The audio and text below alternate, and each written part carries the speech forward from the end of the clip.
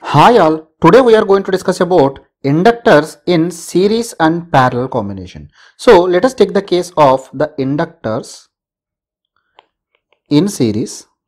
So in the series combination how they will behave, and later on we will see the parallel combination. So first we will take for the case of ideal case, that means I am assume the inductor doesn't have any resistance. So let us take for example there is two coils. So the first coil is wound like this. Okay, this is the coil, and second coil there is one more coil, the second coil is wound like this. So whenever the coils are wound, generally we represent with a dot notation. There will be dot will be represented on the coil. The dot indicates if the current is entering the dot of one coil and the current is entering the dot of the second coil, or if the current is leaving the dot of one coil, it should leave the dot of the second coil. In that case, the coefficient of coupling will be positive, or the mutual inductance between them will be positive. And if the current is entering the dot of one coil and leaving the dot of another coil, then the fluxes produced by them will be in the opposite direction, or we tell the mutual inductance between them will be negative. So let us take the case of the mutual inductance is positive. That means they are connected in such a way the current enters the dot of both the coils. So let us see what is going to happen. So I am connecting these coils like this. So here I have applied some voltage. So because of this voltage, let us assume the current I is passing through them. So same current will pass through this coil and it will come out like this, and same current will enter here. Same current is passing through both the coils. So now let us see what is the flux produced by the first coil. The flux produced by the first coil, you can apply your right hand thumb rule. Your curled finger indicates the direction of the current, then your thumb indicates the direction of the magnetic field. So your magnetic field produced will be like this. This is my direction of the magnetic field. So similar is the case for the second coil also. If you apply, you will see the direction of magnetic field also will be same. Let us assume the resultant magnetic field produced by them is given by phi. So this is my coil A or coil 1 having N1 turns, and this is my coil B having N2 number of turns. So now let L1 is the self inductance of coil 1 and L2 is self inductance of coil number 2 or coil number B, and M is the mutual inductance between these coils. So we have already shown in the last class that M12 will be equal to M21 is equal to M only. So let us assume the effective value of the inductance I am representing by L, where L indicates the effective inductance of the coil. That means considering the self inductance as well as mutual inductance, the entire coils as a set, what is the effective inductance, that I am representing by L. So whenever the flux is time varying with respect to time, because the current is varying with respect to time, so the flux that is produced also will vary with respect to time. So that flux will link with the same coil. So let us assume the flux produced by coil A will link with the same coil. So that we define by the EMF we have seen in the last class, that is given by E1 is equal to minus L1 multiplied by di by dt, because I is the current passing through it. Similarly, there will be mutually induced EMF in coil 1 because of current passing through the second coil. So that we represent by the term minus M into di by dt. Here we are assuming that the flux produced by the second and the first coil both are in the same direction. So mutual inductance is positive. Please remember this one. So similar is the case. The self-induced EMF in the second coil will be minus L2 into di by dt, and similarly EMF induced, mutually induced EMF in second coil will be minus M into di by dt, because here also M will be positive. So the total induced EMF I can tell as a sum of E1 plus E1 dash plus E2 plus E2 dash, or this total induced EMF. So this I can write as minus L1 into di by dt, because minus is common for all, I am taking outside, plus M into di by dt plus L2 into di by dt plus M into di by dt. This is what we get. So this I can write as minus L1 plus L2 plus 2M times of di by dt. So as one term is here, this I can represent by the effective inductance. So this I can represent by minus L into di by dt. I can correlate both sides. L is effective value of the inductance will be equal to L is equal to L1 plus L2 plus 2M. So this is the case when they are flux produced by both are adding to each other. So let us see the case if the flux produced by both are in opposite direction. So again I am taking the coil. Let us assume the first coil is wound like this. So I am taking the dot notation here. Similar is the case the second coil. So dot notation is here. So they are made in such a way the current enters the dot of one coil. That means I will enter like this. So this is my value of the I. So the flux produced by this coil I can draw. Let us draw the flux produced by this. Then you will go with the second one. So the flux produced by this, if you apply this rule, this will be my value of flux produced by this one. This I can take as flux produced by the first coil having n1 number of turns. Now coming to the second coil, if the flux is coming in same direction, we tell they are adding to each other. If the flux is in opposite direction, we tell they are opposing each other. So mutual inductance will be negative. So that is what we have seen. So now in order to get that, the current direction should be opposite, then only the flux will be opposite. So I want the current direction should be opposite. So when it will be opposite, if the current is leaving my dot. So that's why the connection will be made like this. So this one will be connected here and this will be taken out. So here we apply my voltage.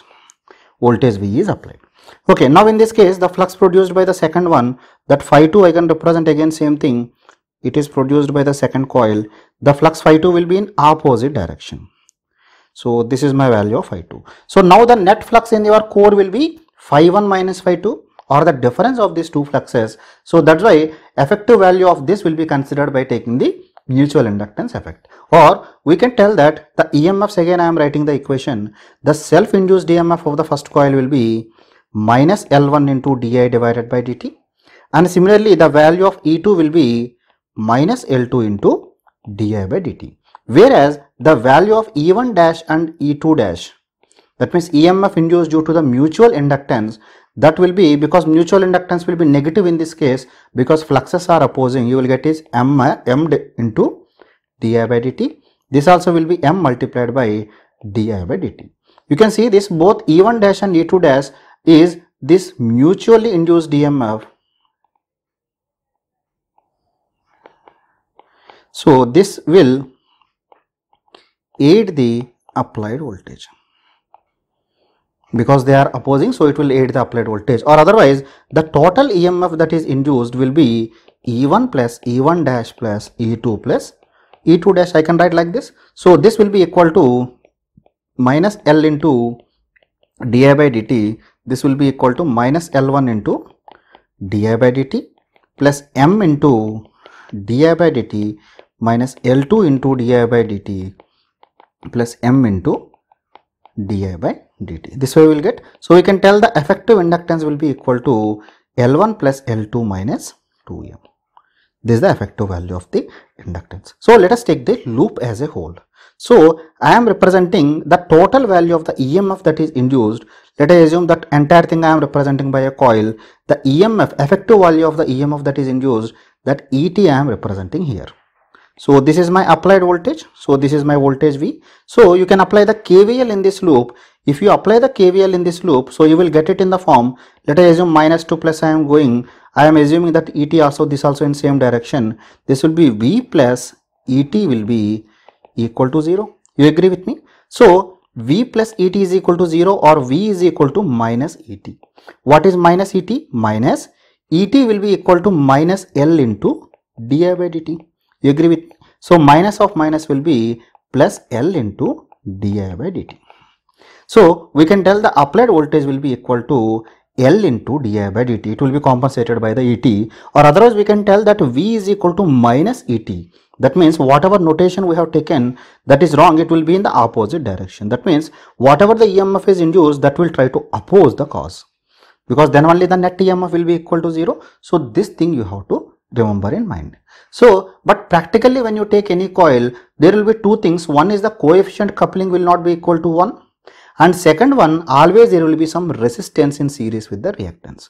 Even though that value may be less, but some resistance will always be there. That means if you are applying some voltage V, some current I is passing in them. This I can represent as R1, L1, this is L2 and R2.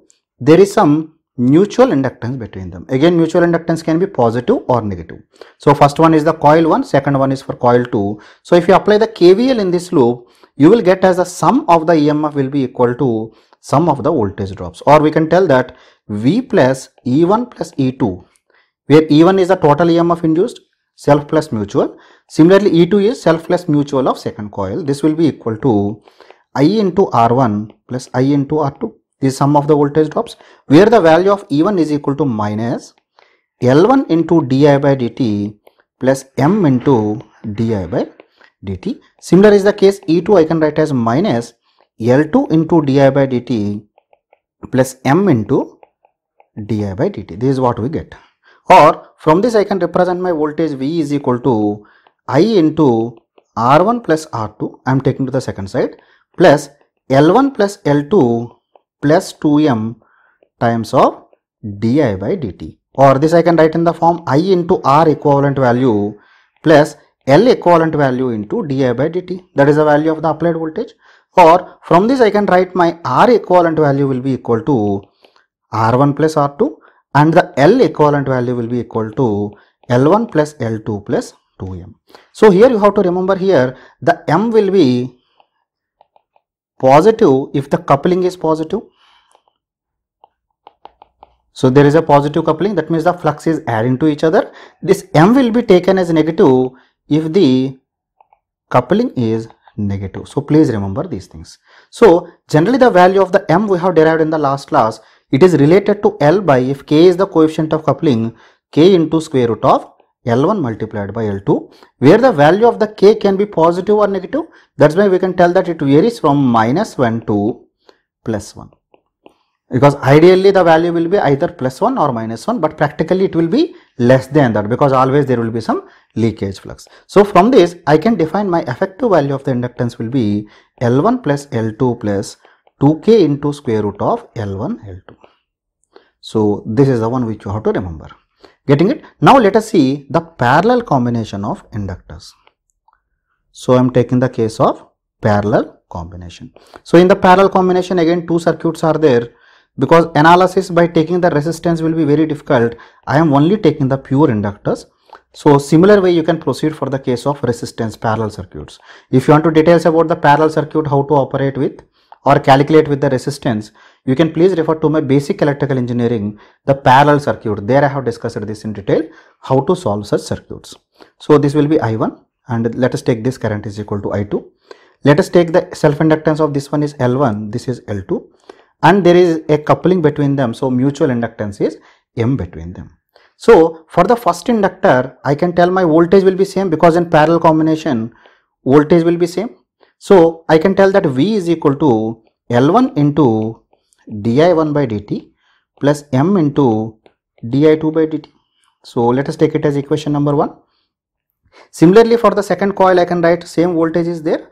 This will be L2 into current is I2 plus M into, this is produced due to current in the first coil. This is di1 by dt. So let us take it as equation number 2. So now I am equating equation number 1 is equal to equation number 2. So if you equate them, you will get it as L1 minus M times of di1 by dt. I am equating and rearranging them. This will be L2 minus M times of di2 by dt. Because you can see here, this is I2, this is I1. When it goes to the second side, minus sign comes. That is the reason I have kept this. Let us take it as equation number 3.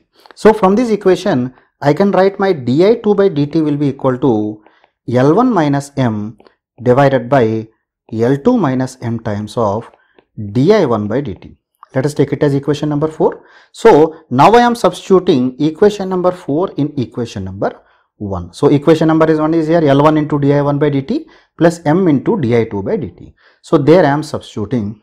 So V will be equal to L1 into di1 by dt plus M into, because di2 by dt I am replacing with this one. This will be L1 minus M divided by L2 minus M into di1 by dt. Right? So from this I can write of the form V into L2 minus M will be equal to L1 L2 minus M square times of di1 by dt. You can please simplify it and check it, you will get this answer. So in the similar way, you can represent I1 in terms of I2, then replace that I1 in terms of I2 and calculate it in equation 1. So we'll get this as V into L1 minus M is equal to L1 L2 minus M square multiplied by di2 by dt. Let us take it as equation number 6. So now I am adding equation number 5 and equation number 6. So whenever adding this, it will become V into L1 plus L2 minus 2M. This will be equal to L1 L2 minus M square times of di1 by dt plus di2 by dt. That means rate at which the current 1 is varying plus rate at which current 2 is varying. So from this I can tell V is equal to L1 L2 minus M square divided by L1 plus L2 minus 2M times of, this will be di1 by dt plus di2 by dt. So let us take this rate of change of each current d by dt of I1 plus I2 I can write. So this I can write of the form di by dt. I1 plus I2 is the total current. So this entire thing I can represent by effective value of the inductance. So I can tell the effective value of the inductance, because we have already proved the supply voltage is equal to L into di by dt and EMF induced is minus L into di by dt. Please remember there. That's I have derived in the series circuits. So this L effective value, so this will be equal to L1 plus L2 minus M square divided by L1 plus L2 minus 2M. This is my effective value of inductance. To understand this concept completely, I am taking one small example. I am taking two coils with negligible resistance and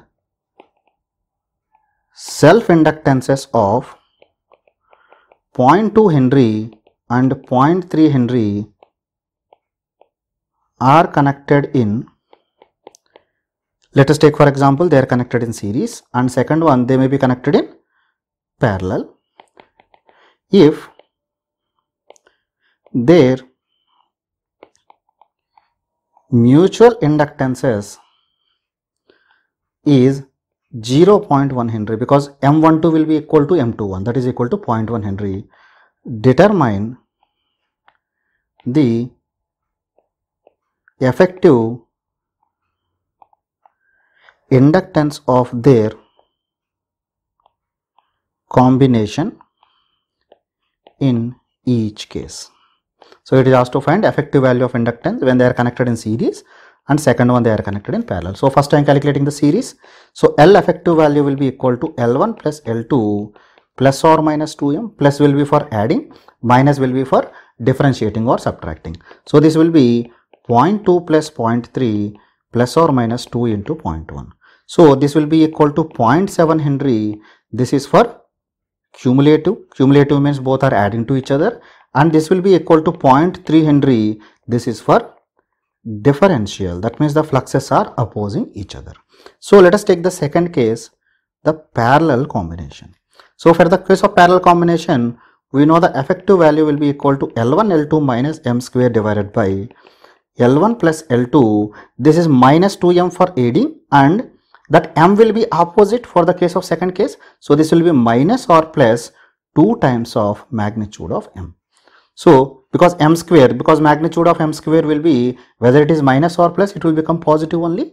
That's why I have only written for the denominator. So this will be 0.2 multiplied by 0.3 minus 0.1 whole square divided by 0.2 plus 0.3 minus or plus 2 times of 0.1.